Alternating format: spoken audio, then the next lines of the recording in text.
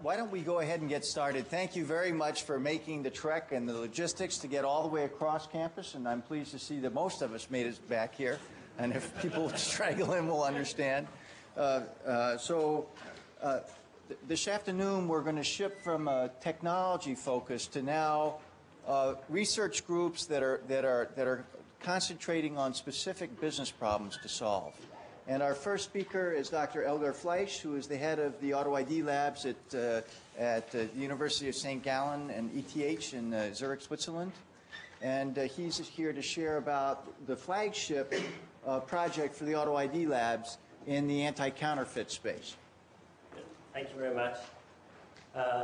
So I hope you don't suffer the same jet lag as I do, and I have the best position in this day to talk about anti-counterfeiting. Okay, so this is really the flagship project. We have not only one flagship project, soon others will pop up. But this is a project which goes across all the labs, our 7 labs across the world. Okay, what's the need actually for anti-counterfeiting? Why do we think this is important? Without going into details, you will find soon an extensive white paper on anti-counterfeiting using RFID and stuff like that on our web pages.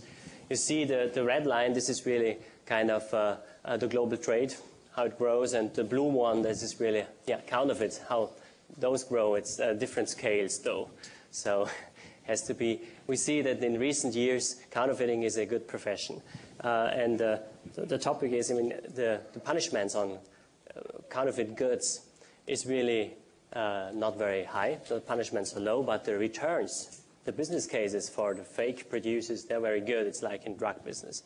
So this is why counterfeiting seems to be an increasing topic.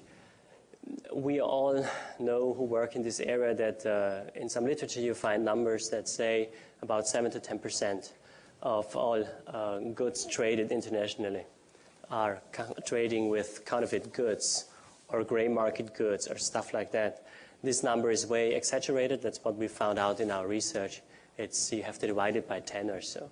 However, still the problem is a big one, and we have not only impact on companies, on users, but also on the economy. So let's fight this one. And this again is an area where we have a lot of chaos in the system, and we've seen it in Sanjay's presentation. When you have somewhere chaos in a system, then RFID might be a good thing to use in order to get chaos straightened out a little bit. Okay, what we see that we have actually very good methods of authentications already in place. If you use a banking card or stuff like that, we have heard this morning from an Austrian gentleman, so I am also from Austria. I have to talk to you later on. Then we know that in the banking business we have already good authentication technologies available. However, we don't have low-cost authentication. The authentication you have usually is made for, things to humans. What we do usually, we authenticate humans. We don't authenticate things, but we are building the infrastructure of Internet of Things. So let's talk about the machine-machine authentication now. And therefore, we need new technologies. For doing so, we created kind of a special interest group. We have some companies working with us. The number is strongly growing. And the question is really, and this is a research question we didn't solve so far, we need support from all of you. And how can we use RFID and related technologies in combination with classical measurements to fight counterfeit, parallel trade, illicit trade, all that stuff? Well, what are the research questions? And I want you to think about what could be potential research questions. Where could you propose some papers or help to us? Basically, there is 4 different categories of research questions. One is, what is really the economy of illicit trade? This seems to be a simple question, but you could ask anybody, pharma industry, whatever, in the automotive industry, you receive different answers, unclear answers. So we would go into very detail. This is the first work package, and I think we did some great work there already to understand what's the economy of illicit trade. And Thorsten Starke over there with the nice tie is leading those research questions. The second one is how to quantify illicit trade, because you need to have business cases. You need to understand what is the effect on brand, what is the effect on revenue, what is the effect whatsoever. So come up with models which are not kind of consulting models where we say you could save 1 or 2%. No, we have to go into the black box and come up with clear figures, clear calculations. And then, of course, if we know how the problem is structured, and if we know what the savings are, so how expensive those technologies could be, solutions could be, then we can derive the requirements. What are the solutions in anti-counterfeiting? Auto-ID based, and basically at the very end then, and this is the result for EPC Global also, what's the impact on the infrastructure plus? So how would the infrastructure of the Internet of Things would have to look like in order to serve all these requirements? Some of the primary results, I go through those rather quickly, is of course there is the good supply chain, we call it here the illicit intended supply chain, there is the bad supply chain. And the bad supply chain, it's not only fakes. It's also if you run your machine beyond, the hours you should run your machine, so you produce products for the gray market. It's parallel trade. It's theft, and if you have theft introduced to the illicit supply chain somewhere, you bring it back to the illicit supply chain. All those problems, actually, you would find behind the topic anti-counterfeiting. So we choose anti-counterfeiting because of marketing reason. Everybody understands anti-counterfeiting. But in fact, it's the most complicated track and trace thing you could solve because you need to have a secure supply chain in order to solve those problems. One of the general findings is, you see many arrows crossing between the good and the bad supply chain. So what you have to think about first, where are you able to leverage new technology in order to, let's say, do harm to the business case of fake producers. And this is at 2 points. Because only at 2 points in these two supply chains, there is a good gatekeeper who watches when bad goods cross from the bad supply chain into the good supply chain. And this is with customs, and this is with the end consumers. So if we can build systems who enable customers and customs, then we can fight illicit trade considerably. We did some empirical studies here, very funny results. We asked really who would buy faked goods, because it's not clear who would really buy faked goods, and what are the reasons for it. Here one of the interesting results is that most of them buy faked goods because they think the original one is too expensive. So it's kind of a strange argument. And the other argument is really the cost ratio, cost-performance ratio is very good if you buy fake goods, which is probably not true if we talk about drugs. I mean, we have to be anyway very carefully differentiating between different types of products you would fake. The ones the customer knows about it, the others the customer won't know about it. What's really very interesting is that we learned that many of the people, actually most of the people, half of it we interviewed said they didn't buy faked goods because they had no opportunity so far. So the market probably is rather big. This is only true for products you would know they are faked, like the Rolex for $5 or something like that. The more severe problems are, of course, with products you don't know as a user. Okay, so what's the impact of an auto-ID-based solution as one first framework for an answer to the last research question? Okay, if we have automated product authentication, then just use the simple managed methodology we developed in the labs. The cost by checking whether something is authentical or not decreases. It's always what we do with this infrastructure. It reduces the cost of measuring reality. So it's very simple and cheap to check whether something is identical if you have an RFID tag and some infrastructure available on the product and around the product. So you start checking more often in each warehouse or with the mobile phone at home. If you check more often, you check not only on a statistical basis, but you may do a 100% check. So end of statistics is the key word there, and which then would have impacts on the revenue model out of package 2. Reputation would go up. And it's not so simple, because if you're Microsoft and your software got faked in China, it's probably good for you now, because you're developing a kind of a standard there.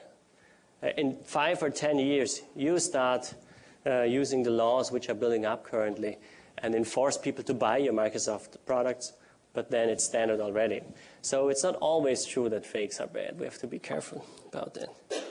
Anyway, so this would have an impact on the return. Now we could think about, okay, if we check a lot, we have a high-resolution data on those illicit actors. If we know how the actors work, we can do way more to fight those parties. And of course, we can also derive know-how on how to engineer the products so that the counterfeiting is getting more difficult, which again helps in our business case. But then also we can come up with nice competitive strategies. Because we learned that the real danger is if somebody produces fakes, uses your IP, at the beginning you lose revenue. But on the long run, these guys build up know-how, and they become a real competitor. So this is one thing we want to fight. And then, of course, if we have a tool available for everybody where it's very simple, and I gave the signal as the goal of this research is that we have a warehouse, and within 1 second we can check the entire product in a warehouse, whether they are okay or not. I mean, we cannot reach this within the next years, but this is a clear goal. But if we have a tool like that, then we can start giving to third-party supplier this tool, and they should check for any counterfeited or for faked goods. So entire new business models would come up. You probably could enable a little army in fighting these issues. So again, it's not really just the automational part, but it's the transformational part, which seems to be very interesting in this counterfeit research.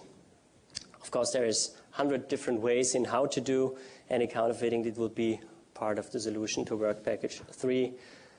Do it via Pedigree and normal EPC tags, or do it via secure RFID tags. I think friends of Austria are developing in this direction.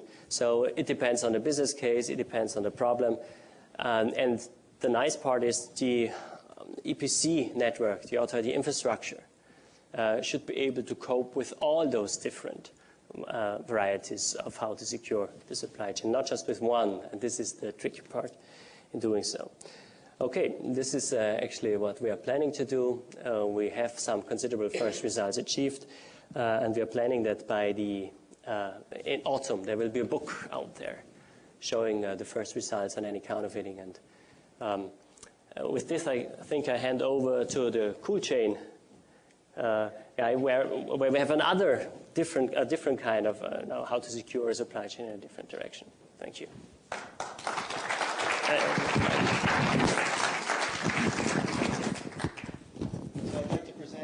Jean-Pierre Emond. He is another member of the conference committee that helped to organize this event.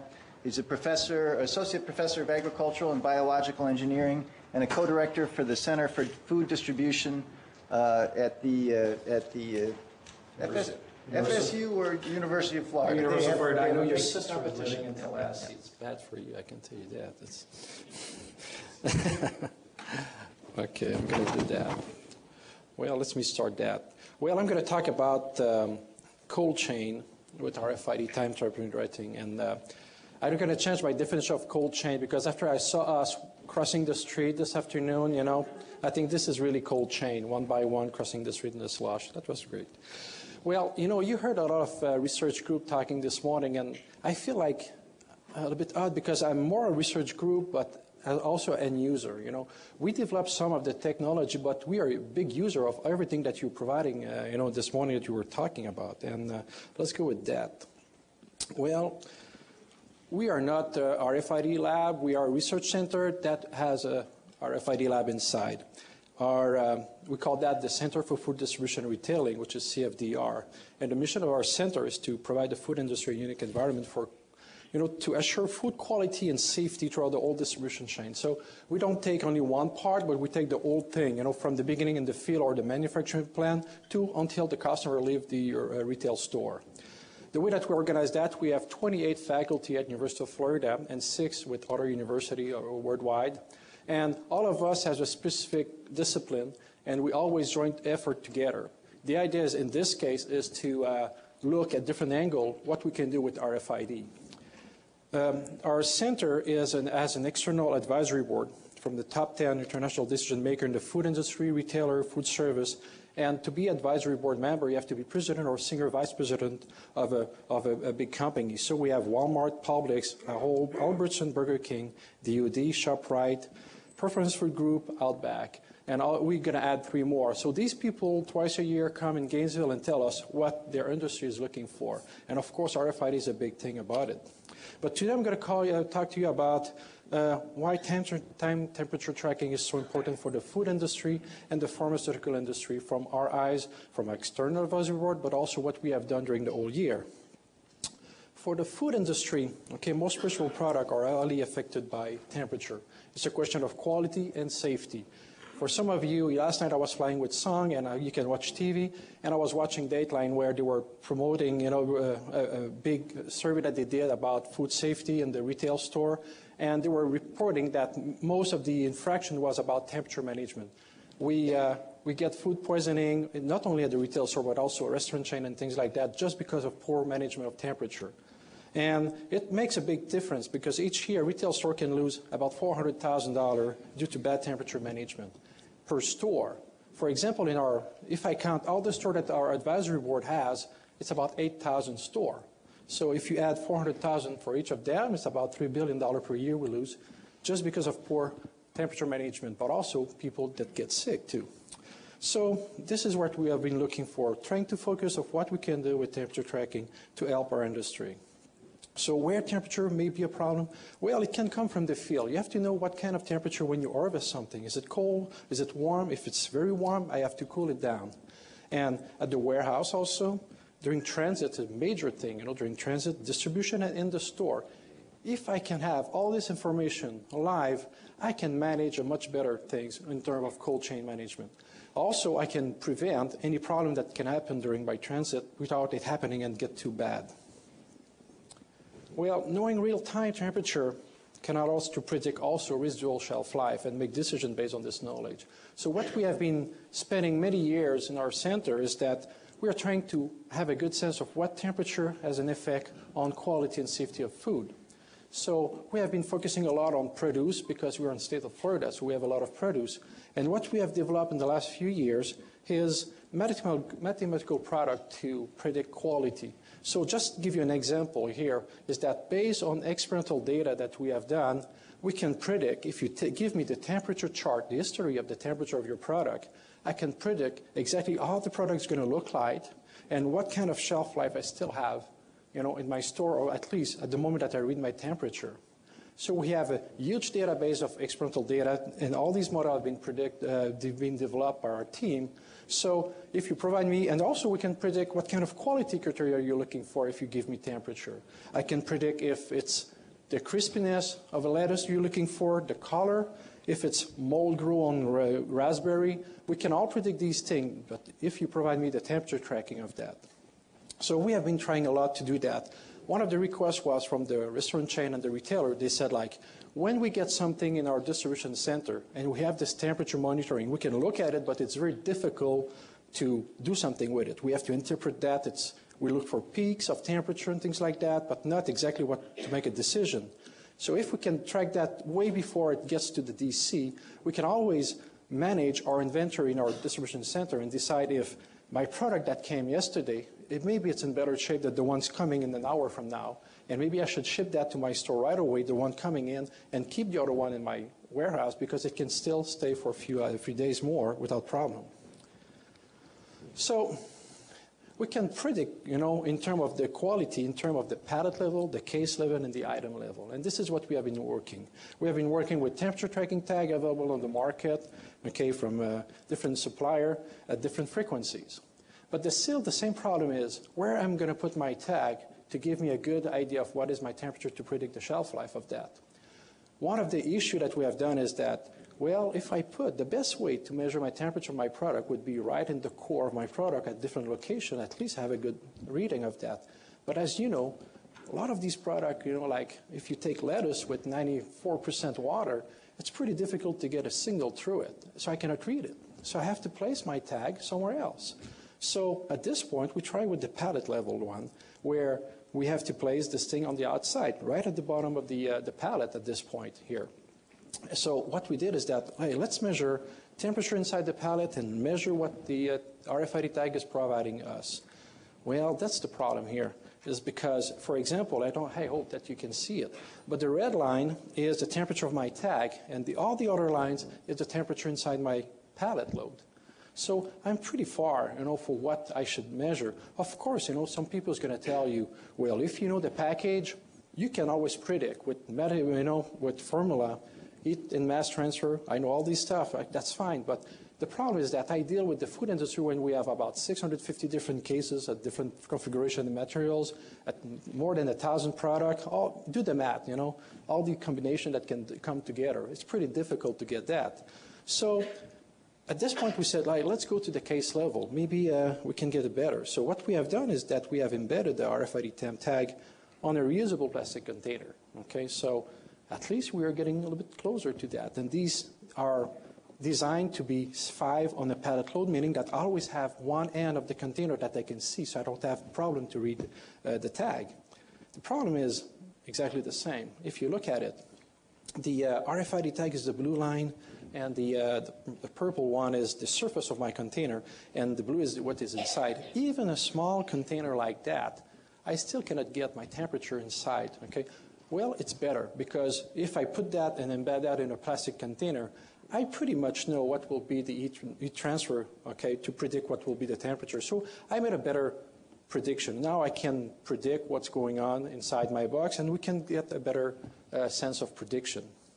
At the item level, well, we didn't see very much use of it, because we always move these items to a certain, I don't decide, I don't get my box and my distribution center and just look one lettuce and this one is not good, this one is good. No, I don't have time to do that. I have to move my product. So case level would be the smallest item that I can use with temperature tracking, with temperature keeping in memory, so I can download that at any time. So at the item level, it's more a punctual temperature. I just want something. I don't want to store this data. Just tell me the temperature of my product right now, is it at the right place? So what I can do is, because I can see if it was unbroken or not on the display. So we can see that if my refrigerator display doesn't work well, I should have a signal about that, because right now you see the difference between 9 hours of not well good refrigerator display compared to the unbroken cold chain. I prefer this one than this one. Well, in your case, it's this one here. It's snowy. It looked like it got some snow also. Well, so punctual temperature at the item level, it's very important, because it can prevent misplacement of the product in the store. It's bad to say that, but each time that you have a human decision in this old distribution chain, this is where you have losses, okay? And this is what my wife told me when each time that I shop, you made a decision to buy that, and that's a loss. But the thing is that you put these items, okay, and if it's not the right temperature, you kill your product, okay? You will not have the top quality, meaning that people won't buy it. And now it's opened the door to smart display, okay? We're already working on the copying on that, where if I can read my tag, even if the precision is not there that much, okay, at least I know if there's a problem with the airflow, because, or if I should redirect my airflow at another destination. And now we should provide a good thing for like the food service company, where I can have a best before date dynamic. Because the best before date, when I produce something, it's always the worst case scenario that somebody kept that in their car for that number of hours. So my best before date is going to be that date. But if I do a good job, I should have credit from that. If I have a good cold chain management, particularly for food service and restaurant chain, I should have my best before date maybe stretch a little bit longer, because my temperature management was great. So just to give you an idea, if I do that tomorrow morning, the food service company is going to save 30% of losses right away, because I allowed them to have a longer best before date because they did a good job in cold chain. That's a lot of money for them. At home application, well, we discussed about that this morning. You said something about refrigerator, thinking smart, and what you have in the refrigerator. Well, I can even tell you if later in the future, if my refrigerator is well, or if maybe I should eat this thing that I don't want to eat, because tomorrow it's going to be too bad, or maybe I should wait tomorrow. Okay, so prevention also at the DC is very important, because we get all these loads. We should make sure that they are at the right place at the right time. I can have smart transportation, refrigerated trailer, sea container. I can optimize my cooling at the farm, and we're going to see in the next presentation that cooling is a critical thing on your shelf life. Prevents non-safe food to enter my distribution chain. So if my truck is coming and I know a day before that this thing is gone and is going rotten because of the temperature, I don't want to open this door in my DC with all the airflow, spores coming, flying everywhere. It's going to be a pain for us.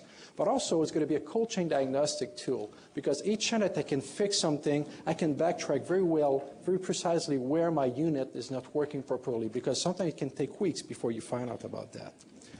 Okay, very quick. Let's go with the pharma industry. The pharma industry is a very strict regulation about temperature range, and I'm talking about cold chain management here. Need a very good accuracy. If you provide me a temperature, it's better to be good because my range is very, very small. Most of the vaccines going to be between 2 and 8 degrees Celsius. So if you tell me that your RFID tag is plus minus 2 degrees Celsius, well, I'm not interested at all, okay?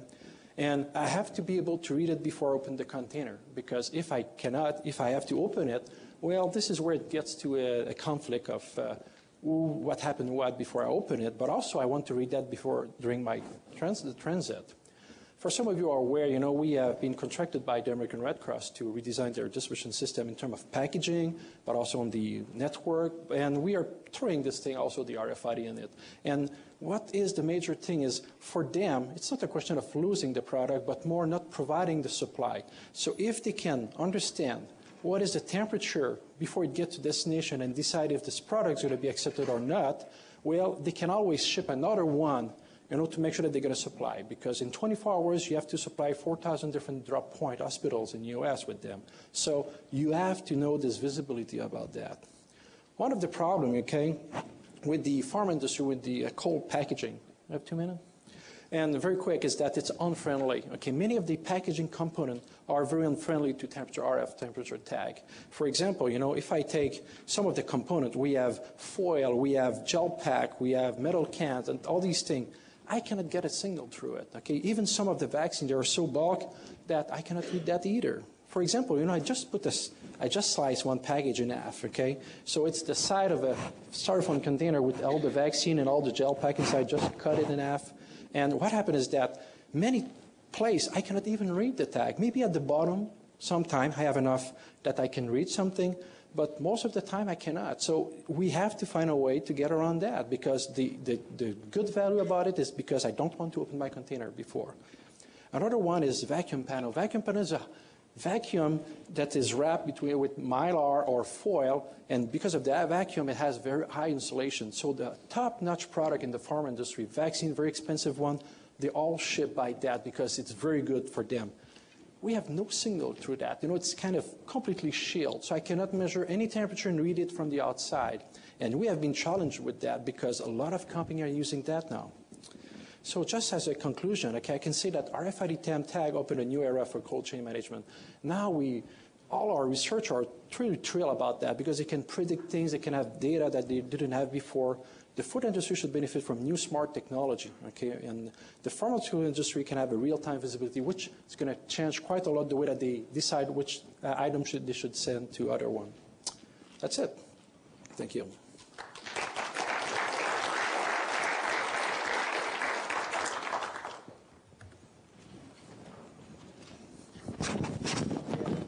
Much.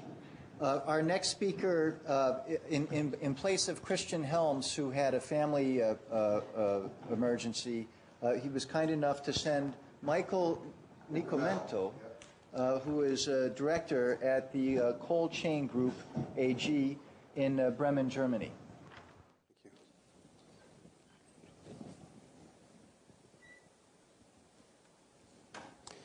Okay. Basically, I'm here to talk about what some of the problems that we have are when we think about embracing or adopting RFID technology within the cool chain. We have a board of directors, and we have investors who expect an ROI. We have customers who don't want to pay for something unless they really see added value. Added cost is one thing, added value is a different thing. So where we fit, just so you know a little bit about us, is we're a global cool chain logistics provider. Christian Helms is the CEO and Managing Director. I'm the Director, and I'm also responsible for Global IT and IS. We were formed as a new company in February of 2005. We announced at Fruit Logistica in Berlin last year, but our experience goes far back beyond that. He's built the perishable network for Cunago, which is a global logistics provider, and we worked together with Hellman, and at Hellman I was sitting second to the CIO, where we had offices in 80 countries, 130 offices, and 3,500 users. So a lot of our experience comes from before this. This is a new company that's dedicated to perishable, temperature-sensitive types of handling. In July of 2005, we had a slight addition to our business plan because we acquired a company that's like a mini Cisco, if you will. It's food distribution in Germany. It's very high-end, fresh, gourmet food that lost 7.5 million euros last year. So we had the task of turning that around very quickly, which we have in the 6 months that we've run it this year. That's called Runji Express. It's in Meckenheim, Germany. Our focus really, again, is providing a global network of offices dedicated to the specialized handling of temperature-sensitive products with skilled and experienced people. Locations are very important, gateways, what we're doing. We worked with Jean-Pierre for the last 7 or 8 years, I think it is now, back to the days that he wrote the perishable handling manual for IATA when he was up in Quebec, and we continue to work with him very closely through the University of Florida. There's an awful lot of services that Cool Chain Group does, and RFID is one of the solution sets that we're looking at to apply to all of the solution sets we have with handling these products. And Jean-Pierre has really talked a lot about exactly the same things I'm going to talk about. I'm going to look at them from a more summarized business format rather than looking at it from a research and a design and optimization of all of the different protocols and everything that's involved. With the Cool Chain, we really need to optimize transit time. If we can capture a broken transit point in the supply chain immediately, let's say that a container doesn't get on a plane and we don't know if it's confirmed on board or not. If it's sitting in Miami and it's on the tarmac at 110 degrees, and it's blackberries or raspberries, we don't have very long to recover it to get it back inside of a cool chain. A lot of times we don't even know that until the products become a product that you take to the dump or make wine out of. If you're a winemaker, it might work. So if we actually had the infrastructure in place to where we would know whether or not that actually got on the aircraft or not, we could actually have some dynamic reporting, exception reporting, and get to it and bring it back to us. So optimizing transit time is extremely important. Finding where there's an exception to what we anticipate is going to happen is very important. And the other thing is, if we have automated data collection at receiving and shipping, that saves us a lot of time. If you receive 2,000 or 3,000 containers of goods off of an LD7 or a couple of different containers off of an airline, and you have trucks backed up to your warehouse door honking the horns because they want to get it, and you have to receive and enter every single box, whether it's by barcode or manually, you're spending an awful lot of time. If you could take that same product through a portal or with a handheld or anything else you want to think of to read it for a reader configuration, you really cut down the receiving time, as well as finding out if there's any errors. The temperature and monitor problems, as JP talked about, it's very important. You saw what happens to product when it's out of the cool chain. For sensitive products like berries, 1 hour above temperature equals 1 day of lost shelf life. That's an interesting statement because, as JP pointed out, and when you looked at the charts measuring surface temperature on the outside of a pallet or a case, it doesn't necessarily tell you what the pulp temperature is of the product. And when somebody receives product, a lot of times if they get a truckload of product and they've got 1 or 2 traditional temperature recorders in there and it's out of control, they'll reject the load, or they'll set it off until they can do further QC. And then they either reject the whole load or they don't reject the whole load based on what they see on 1 or 2 measuring points. With RFID, we think we can put a tag on every single pallet in different locations on a pallet, map the whole container, and basically then be able to tell if some of the pallets were exposed to a bad temperature, either too warm or too cool or both in the same container. And through research that JP is doing at the university with his team, we can actually map what the effect is for different types of packaging versus different types of commodities as to what the ambient temperature is and how far you go out of temperature, upper or lower control limit, and the length of time that you're out as to what the effect will be on the pulp temperature. So we can start to assign an awful lot of business intelligence to being able to really tell what that's doing to the product, not just look at the surface temperature and make a decision.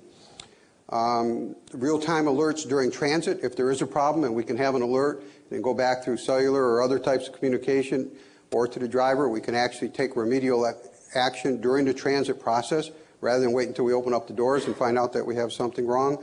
And the shelf life predictability, not just accepting or rejecting, but the shelf life predictability becomes much more doable than it is with current technologies.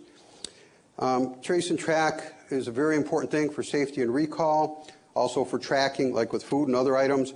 What did we actually sell the thing for at the retail shelf versus what lot did it come from, so we know how to do accounting and to send the revenues to the right people. But that's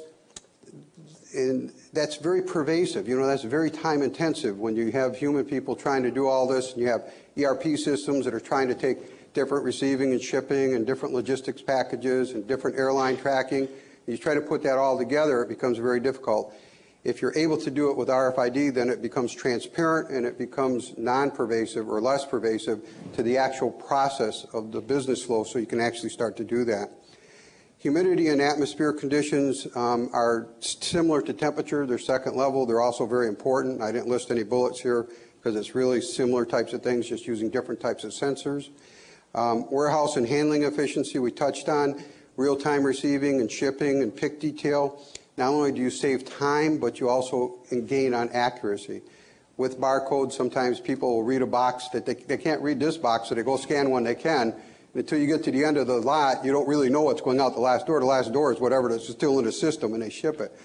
Warehouse workers that are responsible for picking and packing in many cases are very ingenious into how to get around a system. And so good RFID will handle all of that. Also, we can do time study on which people are doing their job better than others by observing different activities throughout different points. And we can have automated inventory with bin pulling. So what are our challenges? You know, we need to be able to establish measurable baseline costs. Everybody wants an ROI, but they don't know what it really costs them right now. We don't know in the business world a lot of times how much we're really losing. If Christian was here, he'd give you all kinds of percentages and talk about everything from Marks and Spencer's, which is one of the best, you know, with shelf life, not having a lot of shelf life loss, to some of the worst ones. But really, people don't have a good baseline. You have to establish a baseline so that when you look at an ROI, you can now actually start to measure the differences and know what you're really coming up with. And then you've got a sustainable ROI, so it's just not a flash in the pan where you put ROI in, you run it for 3 months, and then you quit doing it. We need to understand that not all RFID technology is EPC RFID, and there's closed applications. Low frequency temperature tags, for example, 125 kilohertz probably in some of these packages with a close read range could work, whereas 900 megahertz wouldn't work. And so we have to really figure out what fits where, but still, as we gain experience, then we need to move towards how do we get this all into a standardized infrastructure so that we don't have high infrastructure costs for different types of frequencies. We have to have tags that are applied at the first stage of the process because it's much harder to cost justify applying tags midstream in any logistic process or barcode or any other type of labeling. So it has to really start at the beginning of whatever the process is so that we can utilize the benefit of that through the whole supply chain. Right now, read accuracy is a big problem. If we've got 95% of the data, it's really not good enough. If we have to verify what's on there through traditional means of measurement or identification, then RFID is just an extra layer that's not really displacing that other cost. And it's getting better all the time. Some things are going to be close enough to 100%, I think, to where we can start using them pretty rapidly in real time.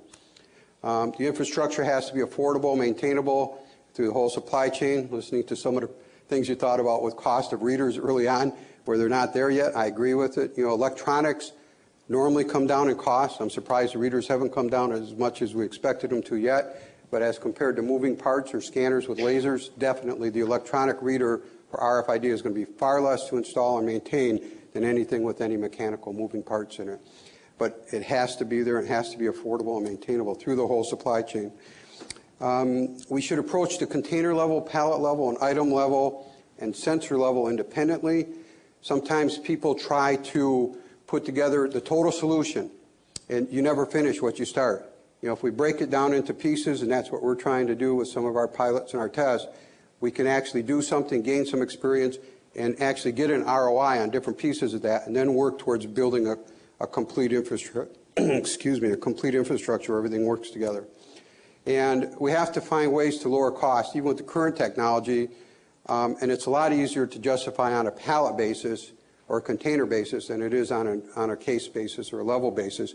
So we're focusing on that on the front end. What are some of the concepts, some of the pilots that we're thinking about? Well, one of the things is to identify the right clients and commodities where we can actually put RFID tags on the cases when they produce them, when they label them, so we can run them all the way through the supply chain and we can read them and not fight the commodities that have poor read rates or the commodities that have very low profit in them or very low value, because nobody's going to accept that. So we want to get to where there's a low threshold for adoption for the concept in general and for a reasonable expectation of an ROI so that we can go ahead and do the pilots with those types of commodities and those types of customers. Then we'll determine the accuracy of the technology and the impact on the process flow. Do we really speed the actual process flow up, or do we slow it down? We want to find carriers to test RFID tags on container level, and it's not traditionally RFID. It may just be RF with other types of communication devices. A lot of ocean containers have modems in them now with their gensets, and there's a lot of things that they do where we can start to slowly pervade that with RFID as we think of it here, so that we can start tracking containers. But we have to have the infrastructure throughout the supply chain, and it may be that we can find an ROI just from point G to point K and not from A to Z. You know, we don't necessarily have to try to do the complete chain. And again, look at what the accuracy of the technology is, the impact on the process flow, and then we establish our ROI. And the final thing is, you know, talking about temperature mapping, you know, where we're talking about whether it's on a case level or a pallet level, like I said earlier, if we can map that whole container or that whole truckload, we can actually start getting a lot more information, and then we can take business intelligence that we build into the final application, and we can say, all right, now we're going to accept or reject this load. These pallets have a longer shelf life on the same load than these pallets do. So instead of doing FIFO or first in, first out inventory management, we're going to actually start doing shelf life inventory management. And instead of sending the stuff that's been stressed by temperature across the state or whatever the longest distance from this DC is, we're going to send it to the store across the street. We're going to send the stuff with the most legs or the most shelf life left on it to the farther points. And so by mapping the complete trailer, we can start to get much better experience. And even though our temperatures aren't going to be exact comparing surface to pulp, we're going to get a lot better than we are today. When I sit down and talk to people who are very technical and very accurate in their analysis of this, they're saying, oh, we can't do all these things. And I laugh and I say, well, what are we doing today? You know, we have one temperature recorder in the truck that's not accurate, and half the time the truck driver throws it away if he has a problem. Anything we do is going to be a gross improvement over what we've got today. So let's go ahead and get the experience and take it forward. So that's it. I think, you know, I just really wanted to give you a brief overview from our perspective. You know, we're not a big company that's going to be an industry leader investing a lot of money, but we're also not a company that's going to wait and see what everybody else does. We're somewhere in the middle.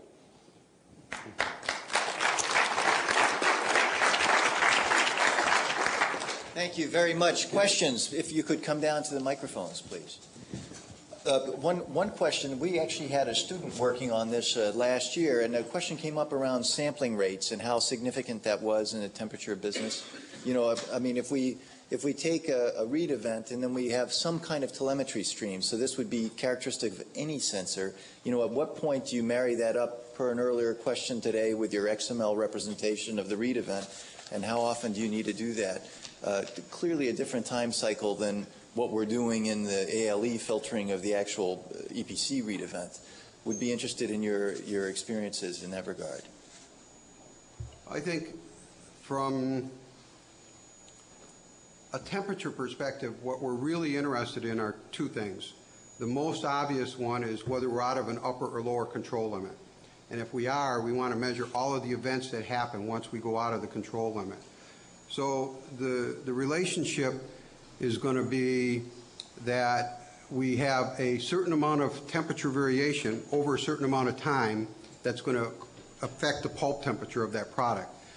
A quick rise in surface temperature and a drop probably isn't going to affect the pulp temperature very much. We can actually, at this level of the analysis, say we're going to ignore all temperature readings that are in the temperature range. So we can actually say we want a temperature recorder that's going to make sure we're within our control limits. As long as we are, don't use the memory on the tag or the module to store any data. The only time we want to store the data is once you go out of limit. We may even say we only want to store certain incremental adjustments over a certain amount of time so we can then predict what the effect has been on it. However, at another level, if we can get the proper memory storage and also the readability within a bandwidth, like when we come through a portal, it would be nice to know how much variations there's been within the limits, within the upper and lower control limit, because you have to make some judgments when you set those control limits. And variation of temperature, even within the limits, affects the quality of some products. Yeah. And so it depends on where we're at. But again, when we compare it to what traditional equipment is, anything we do is better. And so it's all a matter of, what's the right balance. And if we have 10,000 data points and we're coming through a portal and we're reading a pallet, then the first thing we have to do is be able to read whether or not there's an alert situation. So, we're looking at how do we set, if there is some type of an alert, how do we set the profile for this commodity on this pallet so that when we come through the portal, we only have to read enough data to know if there's a problem. If we try to read all of the data with the bandwidth that we have available through RFID today, with that many storage points, we don't have enough time as the forklift comes through. Thank you. Well, maybe I can just say, work? No, yeah, does it work? Yes.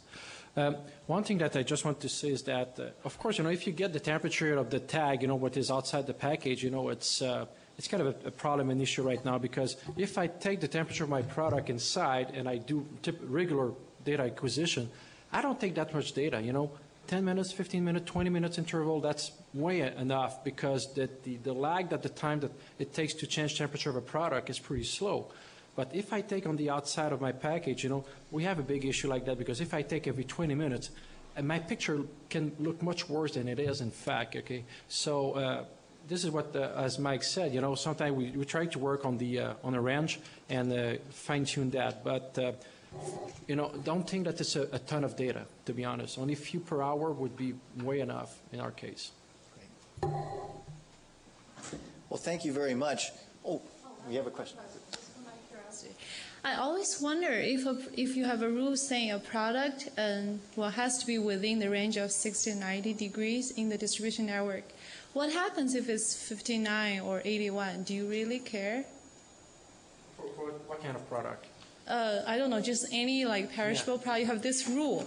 If I encode it in my system. Well, if it's in the pharma, by some regulation, if it goes out of a range, it's out. You cannot use it at all, okay?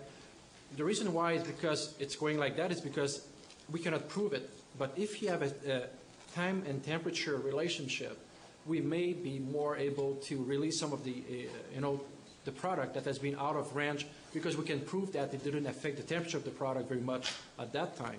In terms of food, you have some thresholds sometimes. Some product like fruit and vegetable, if you reach a certain threshold, it's gone, okay? So I'm talking about freezing product. Some product like -1, -1.5, if you go down over that, it's over. So sometimes some of the range are pretty precise that you have to be there. Yeah, just, I'm the systems person. I wonder if it would be beneficial if I provide systems, say, it's perishable, but the confidence is 90%. Does that help at all? Oh, yeah. Okay. Yeah, sometimes those magic numbers are hard to explain. Is 90 the absolute magic number? And the worst thing is that we are working with biological product, and all of them have an attitude, okay? So they all behave differently. So, of course, we learn, and after a while doing research that, the precision is something that you have to take, more slightly sometimes, because the variation is pretty wide. But we know some guideline at least that you have to be in this time. Okay. In addition to that, we've got some conditions that we don't know about the product at the point that we start to measure temperature. For example, what are the harvest conditions? Was it rainy for 1 week beforehand? Was it dry? All of that affects the beginning life of the product. And so What we're measuring when we measure the product is we're measuring, what's the optimal conditions. And this is where I was talking about some of the software that Jean-Pierre's team is working on developing is giving you exactly the type of thing that you're talking about, which says, well, if something's out of limit, we don't just reject it, other than in the case of controlled substances or pharmaceuticals. But if something is out of limit for a short period of time, what was the out of limit? So it's a time and temperature factor, how far out of temperature and how long was it out of temperature that really makes that a predictable situation. And again, if it's food products, we still have some other uncontrollable things that are there. All right, thank you. Well, thank you very much to the panel.